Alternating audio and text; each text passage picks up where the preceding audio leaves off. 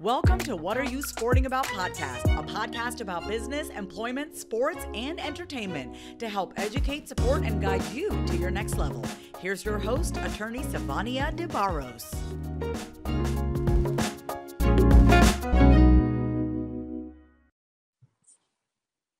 Hi, everybody. It is Savania DeBarros, protector of athletes, also the founder and principal attorney of the S.L. DeBarros Law Firm, where we represent 6- and 7-figure business owners and athletes in business. It is my pleasure to be sitting here with Mr. Harry Swayne.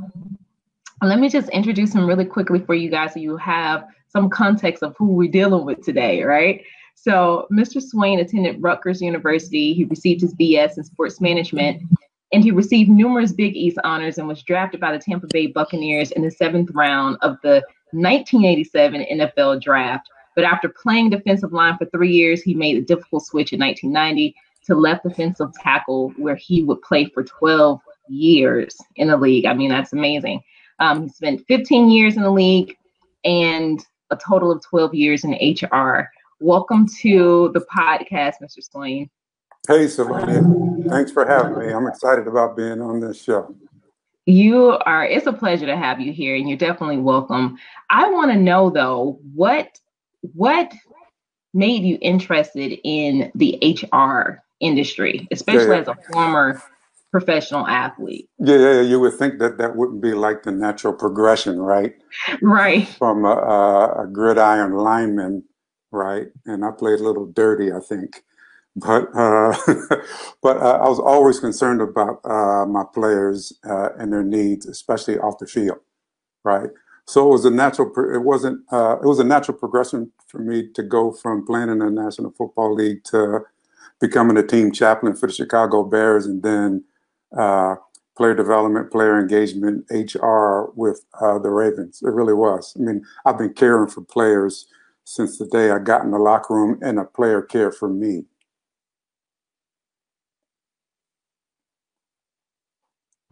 That's deep, because when we look at a lot of these institutions and organizations, and especially if we're dealing with sports where the majority of the athletes are African American or Latino or some other race than the Caucasian race, you want to make sure that the leadership reflects that they understand the development for the player, and development can mean different things, right? Mm-hmm. So as an HR representative, how have you taken the word development and allowed that to help the people who serve under you or who report to you so that they develop into the professionals that can show up to work and be productive, but also in their personal lives, they can advance?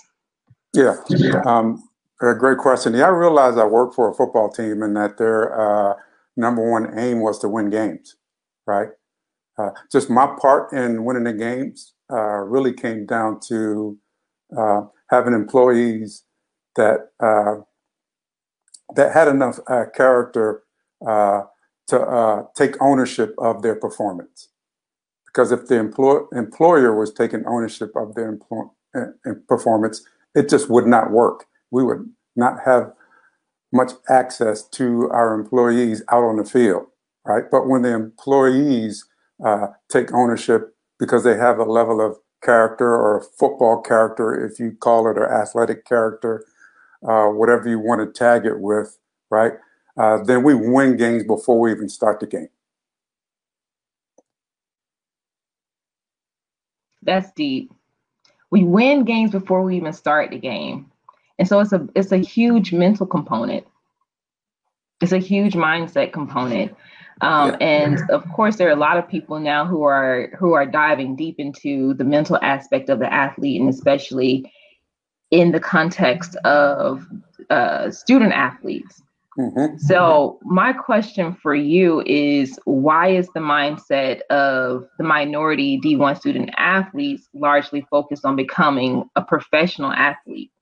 Yeah. Especially because it's such a very small window for college athletes to become pro. Yeah. So is their mindset stuck on technically winning that particular level of professionalism versus something else that could possibly make them more successful in life than the sport itself. Yeah. Yeah, I hear you on that. I mean, if you just look at the data, right, less than 1% of D1 athletes will have the opportunity to go pro, right? And even of that small, less than 1%, they'll show up at the team, but they'll only be there for 3 months, right? Or 3 years, which means they won't get any benefits, just the pay that they receive, right? And so, in many ways, we sold that lie to them to get them to the D1 school and to begin with, right? And it was people that were twice the age of the student athlete that sold on that bill of goods, right? For them to get sorely disappointed when they leave that 4-year institution and they're not even close to becoming a professional athlete to even have the talent to be a possibility. So I recently spoke on a panel where you attended this event, and we were talking about self-identity of the student athlete. And to many people's amazement, there are a lot of athletes who don't know their own self-identity. They don't know who they are outside of sports. They don't know what their self-worth is outside of sports.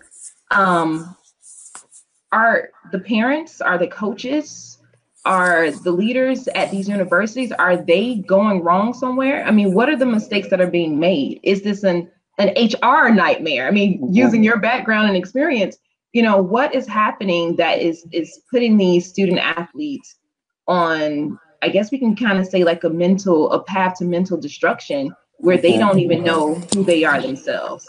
Yeah, I mean, this is a society issue, right? It's not even just the student athletes, but certainly them, because student athletes should not be struggling with who they are, right? The fact that student athletes do struggle with that says more about the adults who are culpable for the development as a fully functioning adult member of society, right?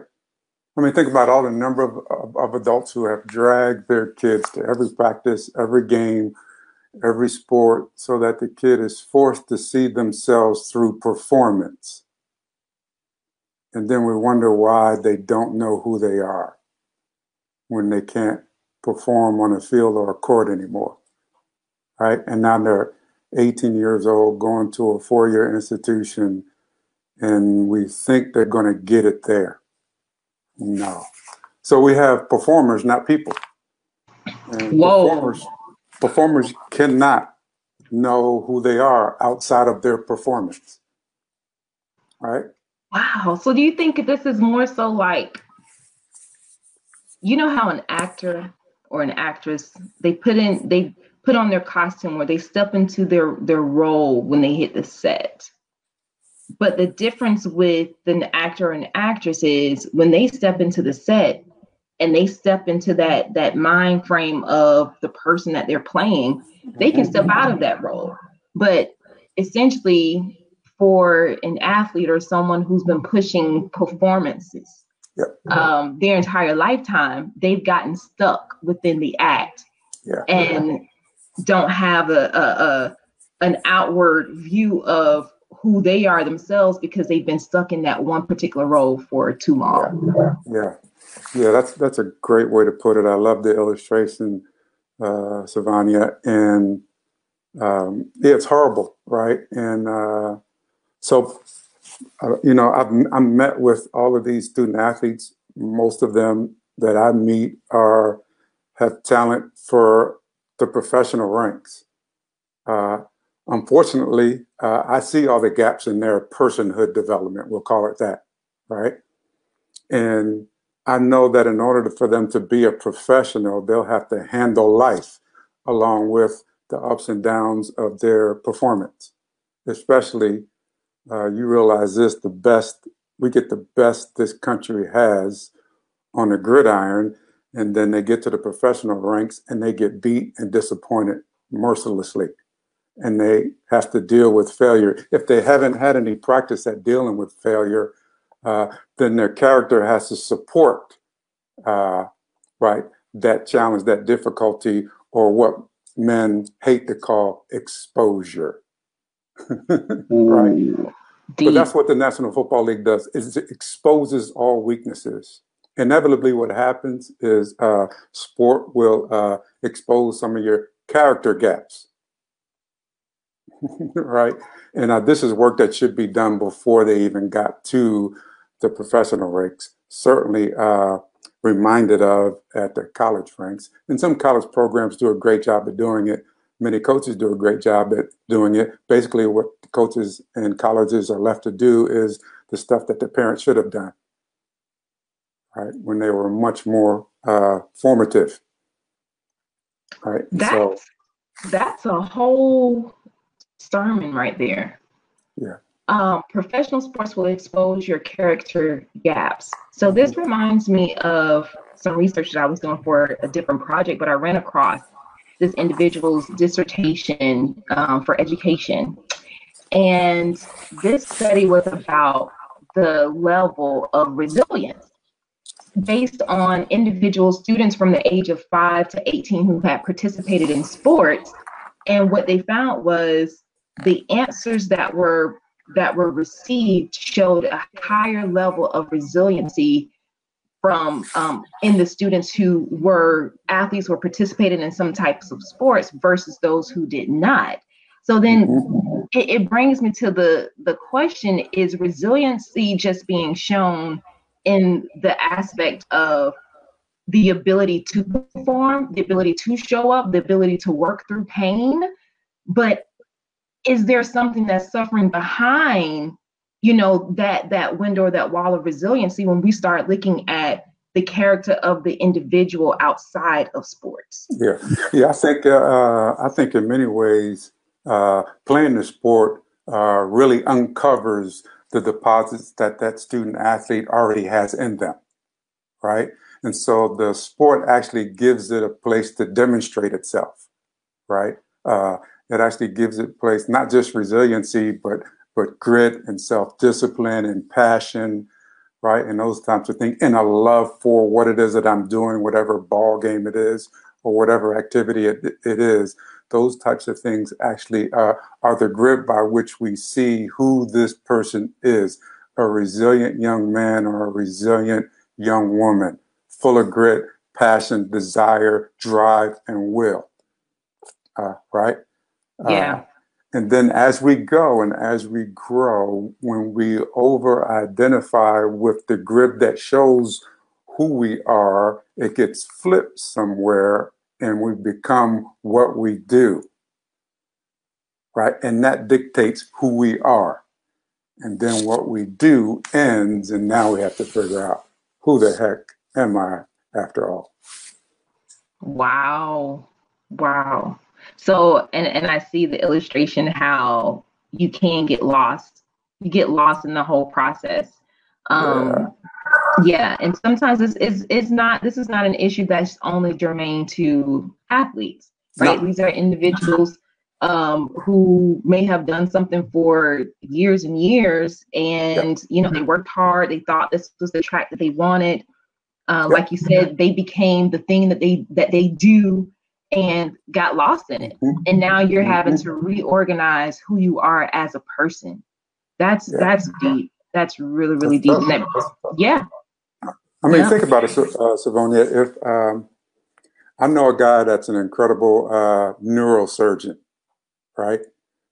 He's been practicing in that field for many years, right? Intricate, delicate surgeries, right? He suffered an injury and can no longer be a neurosurgeon.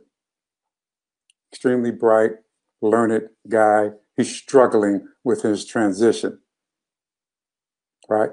Having to reorient himself with all of the talents and traits and characteristics that he had expressed in brain surgery, now having to learn and do a new craft, right? He's much older than the typical retired NFL athlete or professional athlete, right? But the challenge and the adversity that he's faced because of this transition is causing a crisis in his life. No different than a 20-something-year-old whose college career is over and they'll no longer pick up a ball. And that's why it's important to still do things that you love outside of work.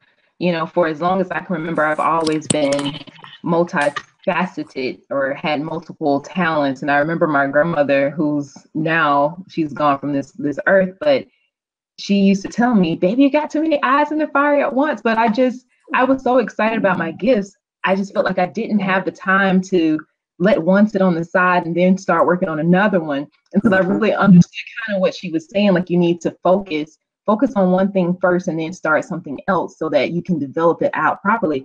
But what I'm realizing, aside from my love for sports, because I always wanted to be an Olympic track athlete, that didn't happen, right? But all the other things that I dreamed about doing, they are coming to fruition because I never abandoned those things. I may have paused for a moment to develop something else, but I never completely abandoned them, and they're starting to to come to life. Yeah. And I think that's going to be important for a lot of people, a lot of athletes, especially people who have gotten lost, like we said, in the process of always performing, but not really knowing who they are, not really knowing what it is that they enjoy doing. Yeah. Right? You got to have something that you lose yourself in outside of work, because whether you get paid to play a sport or not, you're going to work. When you show up to practice, baby, you are working. Yeah. Right? Back in the day, in the 70s, we called them hobbies. Right. And those are important. Like that really makes for a well-rounded person, right? Parents that expose their kids to different things, right? Even in our training for a particular sport, I'll participate in other sports or other activities, seemingly unrelated to my particular expertise, right?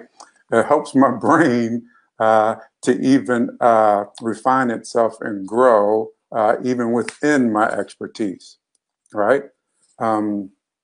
I was a big skater before I played football. So I was all over Philadelphia winning trophies at all the local public rec centers in figure skating, right? I love figure skating, but I really love the trophies, right? But what I really loved was how people reacted to the trophies that they saw, right? Because I love that level of affirmation, right? Especially from men, right? I grew up single mom. She worked her butt off and provided for me and my sister, right? I didn't know that figure skating would be teased when the guys in my neighborhood saw me with my ice skate slung over my shoulder one day, right? And so, but I then found out when I played football how much that new environment and those different people served me when it came to relating to people off of a football field, away from that particular workplace, right? Different mindset, same grit, same determination, same resilience, same passion, right? Even though I had a lot of passion, I still wasn't very good at a triple toe loop. I used to love, oh my gosh, like when I was a kid, you brought back some beautiful memories. I used to sit in the floor just watching these figure skaters. It was amazing. Oh my gosh. I cannot believe you used to do that. Yeah, I loved it. Yeah. I get teased all the time. So if somebody hears this, they'll blow me up. That's okay. I'm used to it. But it shows your versatility, which is amazing. I mean, if you continue living, you have to be versatile, because not everything is always going to be provided to you in this beautiful, perfect box. Yeah. You're going to have to take chances and step outside of that and do some things that are out of your norm. But the fact that, I mean, you're really an all-around athlete for real. If you can go from figure skating to football, that is totally different.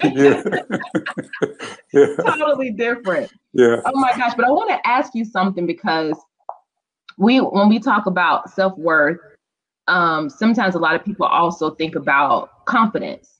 Yes. And you said you liked having the trophies because the trophies provided affirmation. Do you think, I mean, was this a confidence issue that you were having back then as a young male? Or was this just something that patted you on the shoulder to say, you know, good job, and you just like that, like having it? Oh, there's no doubt. Yeah. I mean, we're born to be connected, to live in community with each other, right? And we all need to hear from the community in which we live together, right? That's just part of our DNA. More specifically, hearing good things from, particularly for me, men was huge, right? I think my mom even knew at like age of 13 that she needed some help finishing off my maturity. Right? There were some parts that she knew that her voice wasn't good enough anymore, right?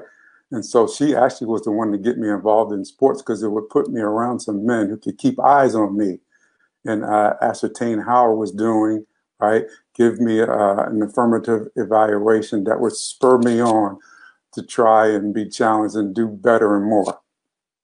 And that's huge. It's a huge part of my development. That same thing kept happening in the NFL for me because there were two veteran players who I intentionally chose as mentors, and they were more than willing to help me out. Back then in the 80s, you needed to have some help in order to make a team. And these two men just happened to be more than willing to do it. I still talk to them today.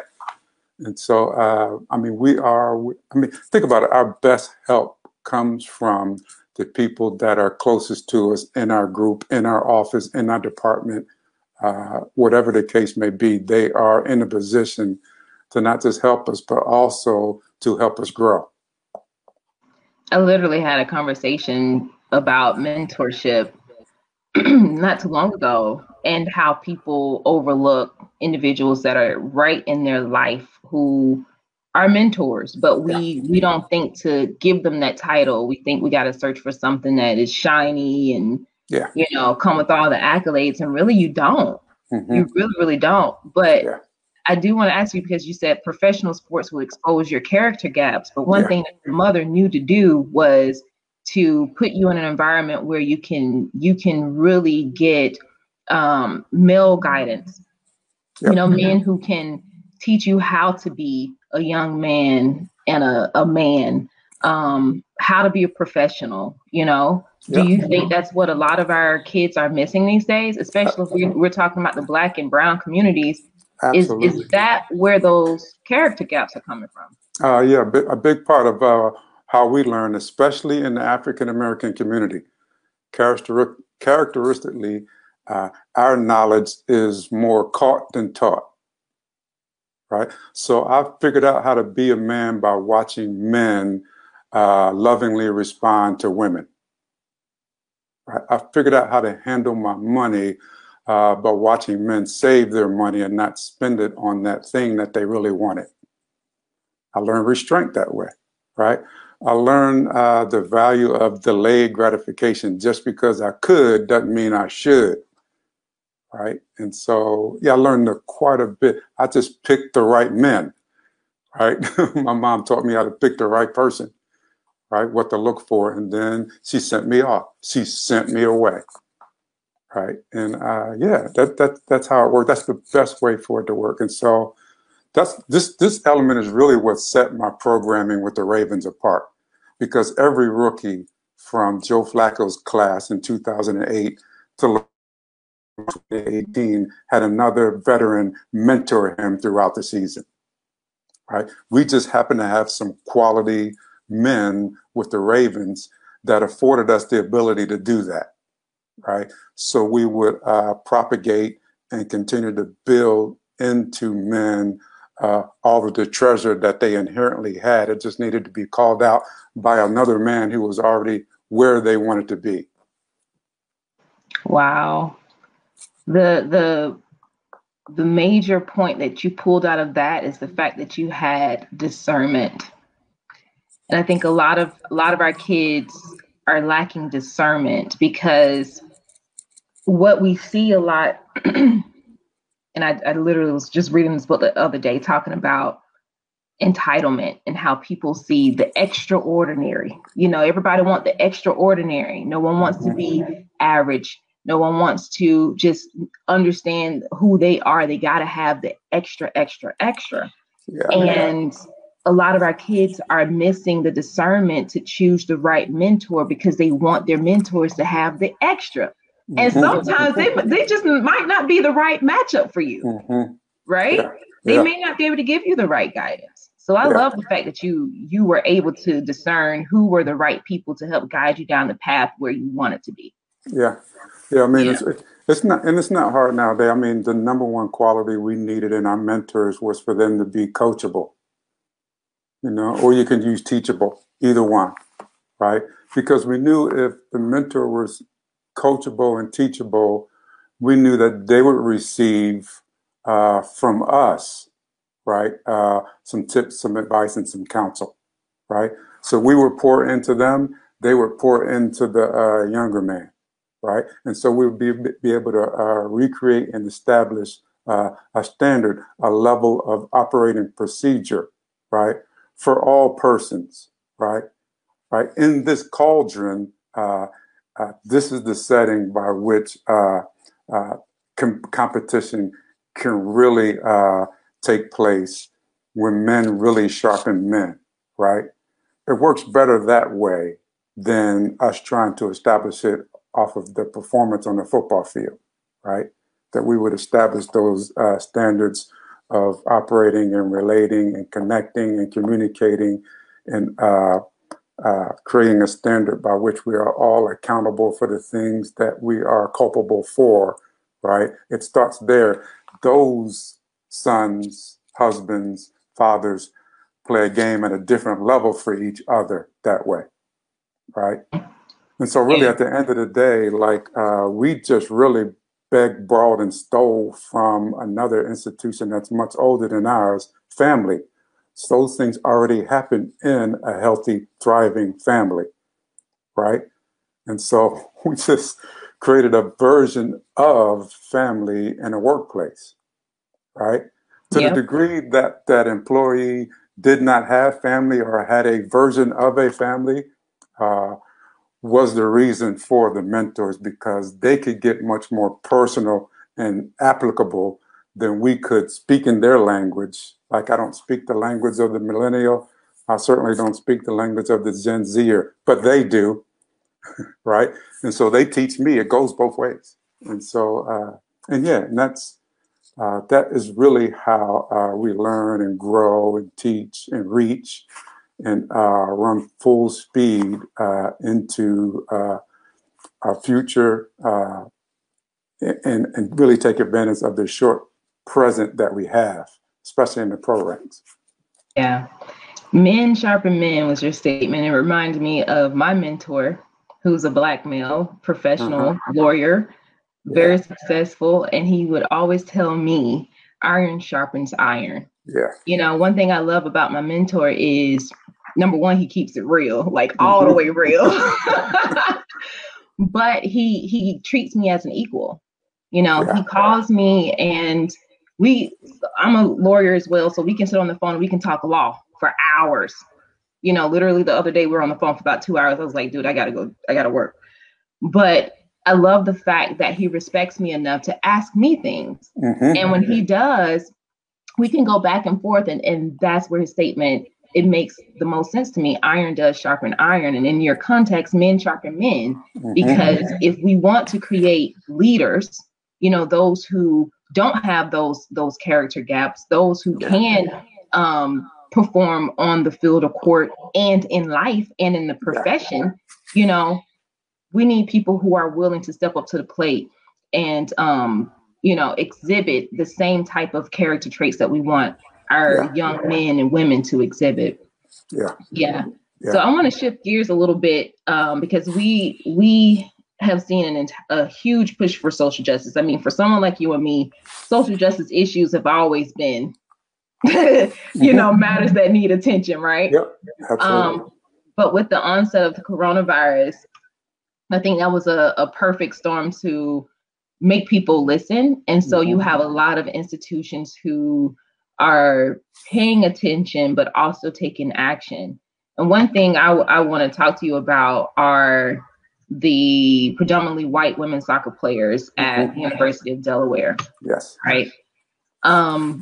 Why do you think they weren't satisfied with just demonstrating for social justice? Yeah, I really think it was because they were kind of fed up with not having the confidence, right, to go on the other side of the locker room or on the other side of the campus or in the city not too far away from University of Delaware, Philadelphia, and have a conversation with somebody that looked different from them, had a different skin color.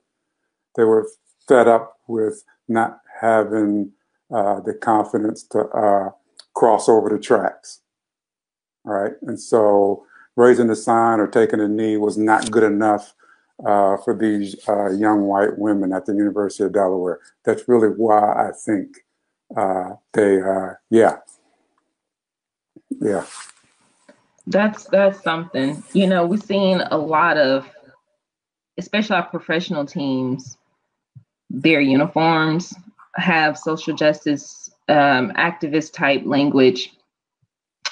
We've seen independent athletes, like for instance in tennis, you know, showing, you know, names of individuals who've been killed or impacted by social injustices on their masks. We've had athletes who have set out of their seasons to protest and to be activists, to raise awareness to social justice matters. Do you think there will be more of this? And do you think that we will have more of our white athletes, women and men, to step into those ranks and to join arms with us? Yeah, I think so. I think this women's soccer team at University of Delaware was a great example, right? Athletes, teammates, anybody in like a close-knit community, right? They are empowered by one another, right? And so these young white women they were really empowered to take a risk. Because the risk here, you got to understand the culture and we live in this culture where you have to be right. You have to say it right. You cannot make a mistake. You cannot post the wrong thing. You'll get canceled, and you get one chance, right? Why we expect 18, 19, and 20-year-olds to not make mistakes is beyond me, right? Matter of fact, I encourage young people to make every new mistake they can think of. Right? Go ahead, make the mistake, right? I don't want them to be held back from having to deal with the pain of making a mistake or failing at something, right? There's absolutely no way that a white person would understand my Black experience, right? Right? I love it when they want to find out, right? Even when they ask the question the wrong way, right? Like I have white friends, we were talking about the protests and the marches. I was using the language protest, march, protest, march. They were using the language riot, riot. And so I just very matter-of-factly in the course of the conversation, unemotionally, hey, Bob, I've noticed you've been using the word riot. You do know that riots, they throw and damage stuff, but in large part, all the protests have been peaceful. That's why we call them marches and protests. It's like, I never thought about that. It's like, yeah, because you don't want to communicate, you know, something that's not true, right? But I can understand why some other people would, you know, consider it a riot. Yeah. Right? So this is simple thing to think about that wouldn't occur to him, but to us really does stand out, right? And again, it circles back to that mind, you know, how you perceive things as an individual. And a lot of that, we perceive things differently in large part because of the communities that we come from, you know, right? And so for an individual from the African-American community, when we see things, it's from a different lens of really trying to use our voice differently or louder so that people can hear that something needs to happen. And I agree with you, especially with our white counterparts and athletes who are getting involved. They shouldn't be penalized for stepping up for what is right, stepping up for a change. And that's one thing I love about this newer generation, is because they don't care what their grandfathers and grandmothers thought. They don't care, and they're more immersed into culture now. They're more immersed. They have more friends that are different races and come from different backgrounds than what their grandparents came from. Albeit we do have some people who may live in predominantly white states or communities, but if they go off to college, you are bound to run into somebody who looks different from you. Yeah, absolutely. Yeah. I would say my culture was more profits over purpose. This culture now, they're more purpose over profits, right? My folks would stay at one job for 30 years. This culture, it's a gig economy, right? They'll work here for a few days, do a project here, a project there, 4, 5, 6 streams of income. They really want to stay on the path where they change the world. I love it. Change it, right? Yes. And student athletes have an advantage here because they're forced to, on a team, see their differences in a different light because they've seen the commitment that they've shared together on this one common cause: win a stupid game. That one common cause eradicated all differences on many teams, right? Right. So the same thing that happened at University of Delaware happened in Baltimore when Freddie Gray hit. Our players wanted to do something. They would not be convinced to just give money, right? Right. But they had to have a conversation because not all 70 players wanted to do the same thing. So we had to have our version of a town hall. And it was great. We got to talk about a lot of the issues, and we only had one rule in that town hall, is that after 6 minutes, if we don't hear from the white voices in the room, we got to shut it down because we need to hear from them. And so we had to put up with the very uncomfortable dead silence in a room filled with 80 men for one brave white guy to speak up, all right? And they actually shared and asked questions more than the black guys did. And so by the time my town hall was done, we knew exactly what we wanted to do, where we wanted to go in Baltimore, how we wanted to give back, and the purposeful message that we wanted to send. No security, no media.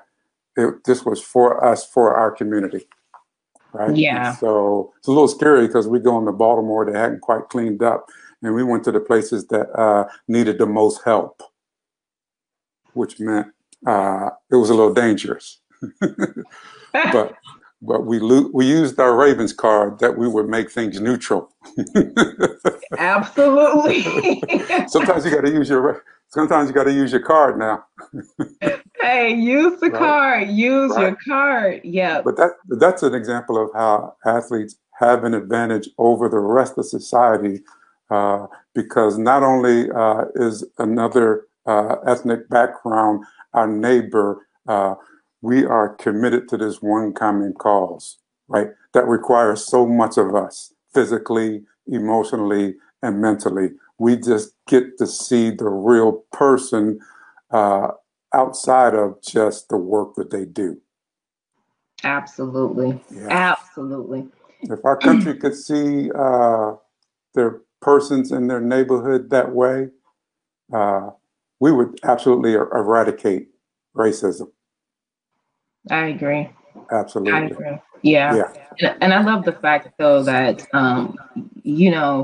you all did this town hall presentation so that your athletes understand and have the forum to pose the questions that they need to have answered for greater awareness and understanding, because honestly, that's where a lot of things can be changed, is through the level of education, right? It's impossible to change anything if you're ignorant as to what is happening around you. Yep. That's how change happens in this country. Correct. Protest, town hall, new policy gets signed. That's how it goes. Protest is forcing government elected officials to hear from voices that you need to hear from, right? That's protest. Then you get a meeting with them at the local level. That's the town hall, right? From those local officials, then new policy, new laws, new regulations are put into place that reflect the needs of the people. That's how things are done. Man, I mean, that's amazing. That's amazing. And I just want to let everybody know, if you're listening to this, if you're watching this, it is possible to literally change the world. I believe that it is, because, when you, like you said, we have a culture now of purpose over profits. And when people who are so brazen in their purpose take, that one step to do something amazing, it latches on to other people, and you're not alone. And so in that respect, other people now join you in your purpose, and that will help you change the world. So I do truly believe that we will definitely have social freedom, social equity, social justice that is a level playing field for everybody. I don't know when, but I know it's coming. Yes, I know it's coming. Yeah. Yes, they hope. Yeah. So I'm just so happy that you were able to join me today. I do want to ask you, though, if there's any advice that you have for our listeners or viewers, people who may be watching this now or later, go ahead and drop your bars. Yeah, I think, Savoni, I think the one thing I want to tell your viewers, your audience, is that everybody has a treasure deposited in them, right? My purpose is that people would discover that treasure, right? That they would fight tooth and nail over every obstacle, every distraction, everything that tries to convince them that they do not have that treasure. Don't listen to it. Keep grinding, keep digging, keep chasing after that treasure that is deposited into you. That's the treasure that this world needs to see. That's the treasure that your neighborhood, your community, the society needs to have here, so that this world will be a world for all people, for everyone, every race, every color, every ability, every talent. Bring your stuff and your treasure out from under that rock. We need you. We need it.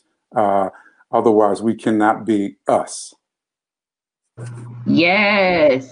I love all of that. Good. So, look, guys, like Mr. Swayne said, everyone has a treasure deposited in them, and you can tap into it. So make sure you come back for another episode of What Are You Sporting About, so you can figure out how you can do that. Again, my name is Savani DeBarros, protector of athletes. It is my pleasure, my sincere pleasure, to educate you, motivate you, and guide you to the next level. Make sure you get the book, What Are You Sporting About, so that you can be inspired to do exactly what it is that you were called to do. Again, thank you for being here. And until next time, we'll check you later. Ciao. Thanks for joining us this week on What Are You Sporting About podcast. Make sure to visit our website, prosportlawyer.com, where you can subscribe to the show in iTunes, Stitcher, or whatever your favorite platform is, so you'll never miss a show. And while you're at it, if you found value in the show, we'd appreciate a rating on iTunes or iHeartRadio. Or if you'd simply tell a friend about the show, that would help us out too. If you like the show, you might want to check out our book, What Are You Sporting About? Attorney Savania DeBarros is available for private consulting at sldebarros.com. And remember, we're here to educate, support, and guide you in your journey to success, because we're all sporting about something.